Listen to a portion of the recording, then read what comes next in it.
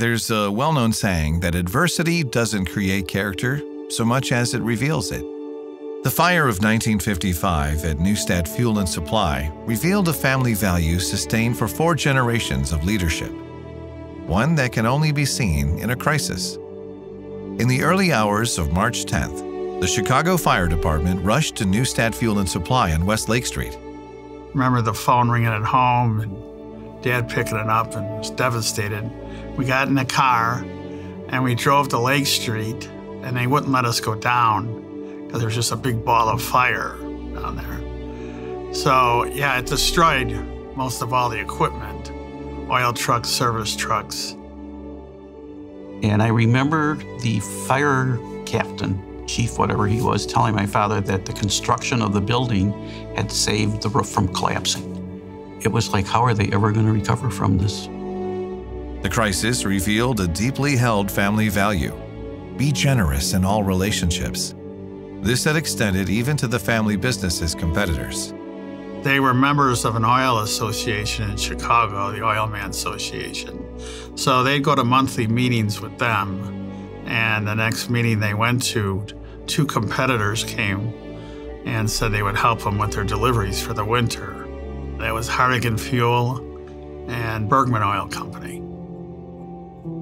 In 1907, the year Neustadt Coal, Hay, and Grain was established, the Chicago economy was booming. John M. Neustadt saw an opportunity.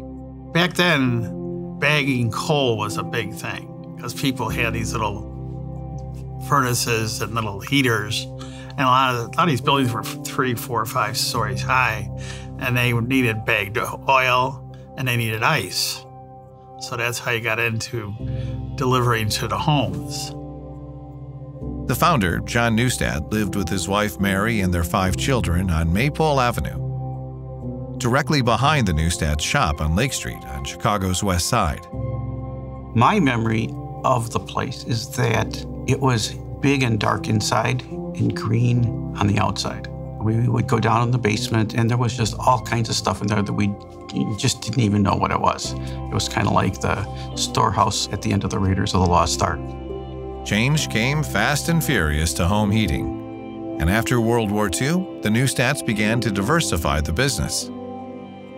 Most people at that point didn't want coal because it was dirty, it was inefficient, and it was expensive.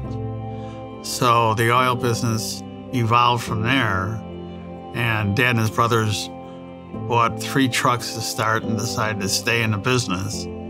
Change also came to the leadership of the business. John, the eldest son of the founder, became the company's second leader in the 1940s. After returning from the war, Howard and Harvey joined Neustadt Fuel and Supply and over time took the company in a new direction, the controls business. In 1963, the company changed its name to Neuco. In addition to its fuel supply and heating installation, Neuco offered its first controls product line. So our first line that we had as Neuco was General Controls. So General Controls was located in Des Plaines, Illinois, and we were familiar with General Controls because we had used their products on the Timken boilers, Timken burners that we had installed.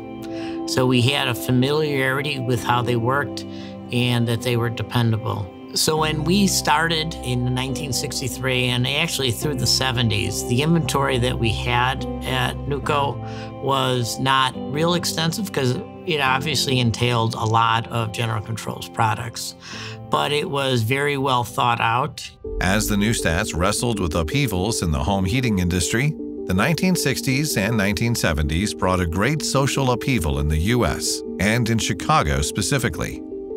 The neighborhood started transitioning. And as it transitioned, there was an element that came into the neighborhood that was destructive. Martin Luther King was killed, Kennedy was killed, and there was just total upheaval on the west side of Chicago as there was everywhere else. They burned Madison all the way out to Cicero Avenue, and we were 2 blocks from there to the north. For almost 2 decades, the business straddled 2 worlds. the old world of Neustadt Fuel and Supply and the new world of Neuco. One served homeowners and continued operations until the mid-70s. The other served contractors and began to expand its product lines. Dad would seek out other lines. White Rogers. White Rogers was similar to General Controls, but probably had more of a residential emphasis. McDonald Miller was a product that was made in Chicago. And then there was Johnson Controls. That was another line we brought in. And they were all pretty much complementary to each other.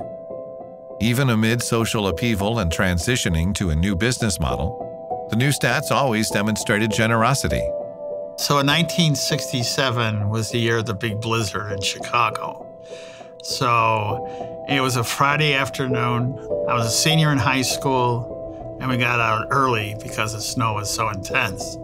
We all got back to the neighborhood, and we just knew this was going to be a long deal, and we were just thrilled to death. You know, kids, they were out playing, and there was 2.5 feet of snow, and everybody thought, oh, this is going to be great. Well, Dad got home that night at 8 o'clock, and he said, we need some help. These drivers cannot pull the hoses through this kind of snow, so we need 2 people on a truck. So he said, call some of your friends and see if they want to work. My friends and myself, you get on the truck, you go to the bulk plant and load it with oil, and you go out and go to these locations. And you gotta remember, it was 2.5 to 3 feet of snow, and it was very windy and very cold, and all the snow was drifting different places.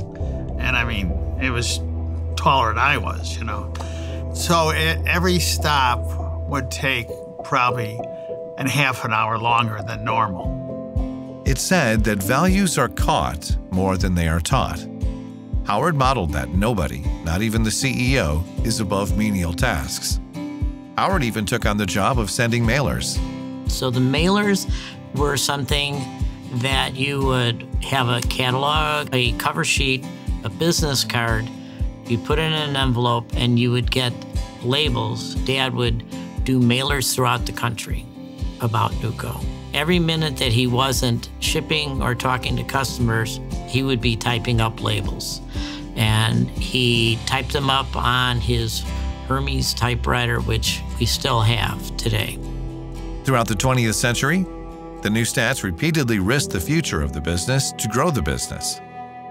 While there is a risk to starting a new business and going into something you've never really done with being a distributor, there's also a risk in staying put and not doing anything and just hoping that maybe things won't change. In 1983, the business shifted its model to be a master distributor. This risked offending their suppliers, who were not just business partners, but friends. So when we decided to be a master distributor, it was kind of a pivotal moment because at that point, we were going to go head-to-head and be in competition with Marty Walshin from New York, who really invented the space. When I entered the business, Martin Walshin was the name of the business. He was a very dominant force. He was physically imposing.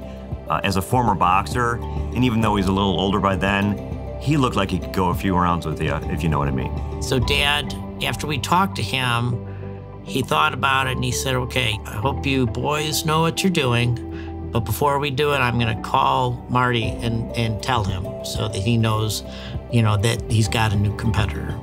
We realized that we were just gonna do business the way we were gonna do business, and we treated our customers the way we wanted to be treated.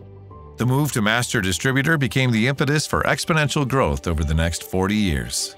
And as we went on, that became our signature to these other wholesalers around the country. Call Neuco, they have it. If they don't have it, they'll get it. And we stocked a lot of that product and became known as the company that could have the product that they didn't have. Neuco's exponential growth is also linked to their early adoption of the internet to market and sell their products. The Neustadt leadership's embrace of technology disrupted the distribution market, catapulting Neuco ahead of their competitors. In 1999, where we went online with our first website, we did realize that people were going to the website and we were getting traffic and we were getting eyes on what it is we do. So the next step in that was really trying to get data and content onto our site, knowing that, hey, we already have people there. We already have an audience. And if we can get better information, better data on there, that's just going to allow people to come back more and more, and it's going to give them reasons to come back. In the early days of the online world, Neuco was on the rise. And while the business was in a growth spurt, the death of one of its key leaders and beloved family members left the close family business feeling lost in grief. Joe, son of second-generation Neustadt leader John, joined the family business after college, contributing largely to Neuco's sales by nurturing a relationship with its biggest vendor, Honeywell. Joe was just a great person. He loved to talk to people, loved to be around people. People loved to talk to Joe. He was the kind of person that everybody went to when they felt they needed to talk to somebody. I said we called him our ombudsman because he was the guy he was our HR before we had HR. Vendors would relate to Joe better than anybody else because he had a way of talking to people. One morning in 1983, while running, he collapsed and was rushed to the emergency room. He was diagnosed with Marfan syndrome. Joe endured multiple surgeries and lived for another 20 years. When he passed, it was so unexpected, and it was just a hard thing for all of us to handle. Joe always beat the odds. He just always had. That's why we thought, well, why would he not beat him this time, you know? Despite the loss of Joe, Neuco experienced remarkable growth in the first 2 decades of the 21st century, prompting a significant relocation from Downers Grove to a new facility in Bolingbrook. We put a lot of time and energy and resources into coming up with a plan to move, and we executed it perfectly. And when I say that, I mean we had every employee that was part of the move to help us get this accomplished, and it went off without a hitch. It was the epitome of teamwork, of, you know, just getting the task done at hand. The wind was behind us, and we were going in the right direction as like nothing can go wrong. And we finally had space. We finally had plenty of areas for employee growth. We had what we thought was everything we needed for sustained growth. But a challenge that no one could foresee once again forced the Neustadt leadership team to live out its values. So 2019, we came off of a record year in sales. We had wonderful growth. We were adding employees at a very, very healthy rate. And then 2020 hit. And COVID came. It was the only time in my career that I have had to have conversations with my cousins in terms of, what do we do now?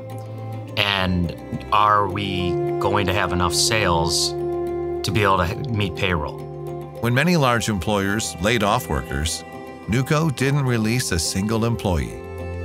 The leadership defaulted to its century-old value of prioritizing relationships. We had to really reanalyze how we were doing business, what the numbers were. What did we have to sell to keep the doors open? What did we have to sell to make payroll? While our fears were never realized to that extent, we were prepared to, if we had to kick money back in to make sure we made payroll, we were going to do that. Those people were relying on us, and we rely on them. What's next for Neuco? Changes in the economy and culture, the HVAC industry, and even in the family, all are certain. Change is inevitable. It's also certain, however, that Neuco and its leadership will meet each change with confidence, holding fast to the values that have sustained them for more than a century: hard work, a restlessness with the status quo, and generosity in all relationships, especially its employee relationships. We're about 230 people today. It has gotten more difficult to know everybody, but it's not impossible. I really work at learning names. I mean, learning names and using them. So I think by doing that, it makes the employees feel more at home, that I'm not just a number, you know, somebody actually knows me, and it makes me feel like, no, I want to be here. This is someplace I want to be. Paul is simply mirroring how the Neustadt leaders who have gone before him care for people. Lived out values are what sustains a family business into the future, and for future generations.